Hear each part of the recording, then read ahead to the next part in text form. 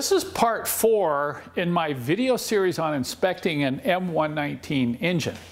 If you recall, in part 3, I went over the inspection process of the distributor cap, rotor, wires, and so on. And when I took those distributor cap covers off, I saw something that really concerned me. Now let's review. Take a look at this plug here. Can you see the wiring insulation? It's starting to flake off. And that was not the only thing I noticed when I started looking more closely at the engine wiring, and that's the subject of this part in this inspection series. You want to thoroughly inspect all the wiring in and around the engine compartment on these engines. So let me show you what else I saw, and you can see why my suspicions were growing by the minute. I'm looking specifically at the upper engine wiring harness. You have a number of plugs right here at the front, and it goes through this loom and runs across this right side of the intake manifold, down along the rear of the valve cover, and then up through here. And if you notice, right in this location is a big plug, and you can literally unplug the wiring harness. So it didn't look too bad in this area, but right in this here on this plastic cover, first off, I noticed this green wire. That's not a factory wire. That's some sort of makeshift ground. And then I'm looking here, and there's a connector, and there's a bunch of silicone. And then I started noticing this kind of white goo coming out from underneath this plastic cover for the harness. So, you know, I don't think it's going to be pretty when I take this off, but let me pull it off, we'll come back, and together we can see just how bad this really is. The first thing I did is I took one of these plugs that had caused me the initial suspicion, and I peeled it back, and look at this. I mean, the deeper you go, the worse it gets. None of the insulation is even holding onto this copper wiring. Wow. Then I went and took this plastic cover off, and look in the world what I found here. Someone had come in here with some sort of a silicone, some sort of a glue, and had kind of tried to glue all this together to keep it from shorting out. So obviously, one of the previous owners to this car had taken it somewhere, and they thought they were going to do a temporary fix. That's a real interesting way to try to save a bad wiring harness. But you know, it just didn't stop here. I thought, well, okay, it's heat related, so anything on the engine is going to be, you know, really deteriorated. But as I come across here, look at all these wires. It's just crumbling. And I thought, well, you know, maybe you could come in here and splice it and run new wires, but it didn't end here either. I went up to the wiring near the plug here, and I peeled back some of the covering, and look at this. Look at the amount of cracking. It's not quite as bad, but you have severe cracking of the insulation here. So we're talking wiring harness from the plug over through everything on the top of the engine is bad and will have to be replaced. So let's talk a little bit more about this problem.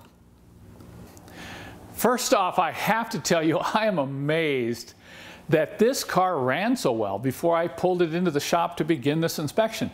Literally, there were no signs as far as misfire or stumbling. I had a little bit of ticking noise that was related to that ignition wire, but when I drove this car, I didn't sense anything wrong with the wiring harness, although I knew it was suspicious just because of the year and model, okay? And if you're interested in finding out more about the history of this wiring harness problem and what years and models it applies to, be sure and check out my other alert video where I talk more specifically about this on a broader scale, not just the M119 engine. So, what are my options? Well, I can almost guarantee you it's not going to run now. If we move it out of the shop, it's going to be pushed. Once I start messing around and pulling insulation off, I'm going to have things shorting all over the place. And you know, on another note, this is kind of a dangerous situation. If you're driving one of these cars and you don't know that you have this kind of a problem, I mean, there can become a point where wires start connecting and contacting each other, and your engine will literally just quit. It may backfire a few times and just quit. And this could be on the freeway or coming up an on-ramp or something.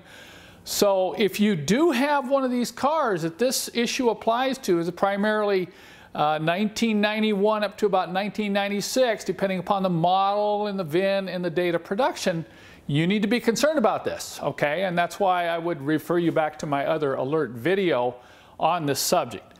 But here are your options. You could repair this yourself. And I know people who've done this. You have to be, you have to enjoy this type of work. You have to enjoy wiring and soldering. Because if you do this, you have to do one wire at a time and keep track of everything. So you have soldering to do, you have routing to do. It's very time consuming, but it's not real expensive. You're just out the cost of a bunch of wire. And I do know, I think there's a fella that actually rebuilds these, although in some cases the cost is comparable to a new harness on some models. Other models it's hard to get or they're very expensive. It might be a better option to have it repaired. And of course the other option is just buy a new one from the dealer, and that on these models it's going to run $750 to $900 at the time we film this video. But there are options for used ones. Now, if you do buy a used one, you have to be very careful. You want to make sure it is an updated wiring harness, something that has a date on it. A lot of these have Delphi tags on them that have been replaced over the years, and there's a lot of them out there that have been replaced. So from a qualified recycler with a reputation who can verify the tag date, let's say it's a 2009 replacement or a 2006 replacement, you might be okay. You know, the wiring's going to be soft. It's not going to be coming apart like the old harness. Obviously, it's not going to be 100% like a brand new one from the dealer, but you can save some money by going the used route. Now, what I'm going to do is I'm going to go ahead and order in a replacement wiring harness, and while I'm waiting patiently for that harness to arrive, we're going to move on to the next part in this inspection series, and I'm going to talk about inspecting for oil leaks. One thing I failed to mention is that there is another part of this wiring harness fiasco that you may have to deal with, and that's the lower engine wiring harness. It's the thing that's the wiring connected to the alternator and some of the oil sensors down low inside the engine compartment. This is much more difficult to get to. I'm going to have to inspect that. I'll probably wait until I get up on the lift to go after that one. That harness is a little more difficult to replace, but not as expensive. And oh, by the way, if you're a DIY mechanic and you're thinking, well, how hard is it to replace it? It's only an hour and a half to 2 hour job, a Saturday afternoon job, as long as you're careful and you notice I'm not going to take the old one off until the new one arrives. And when I put it on, I will trace everything, and you would need to do the same thing if you replace it. Just take your time, make sure all the plugs go in the same place when you pull the old one off. And this is something you can do yourself. So I just wanted to warn you about the lower wiring harness also. That could be a problem as well. And I'll wait, though. I'm going to wait until I get a chance to really inspect that one before I order in a replacement there too. So don't be afraid to tackle this job yourself if you have a car where this is a problem.